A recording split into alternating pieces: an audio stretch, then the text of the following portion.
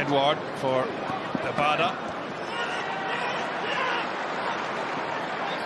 Certainly gets supporters off their seats. Incoming Christie, Randolph got enough on it. That looked to be over the line, and the goal is given. And Ryan Christie can celebrate.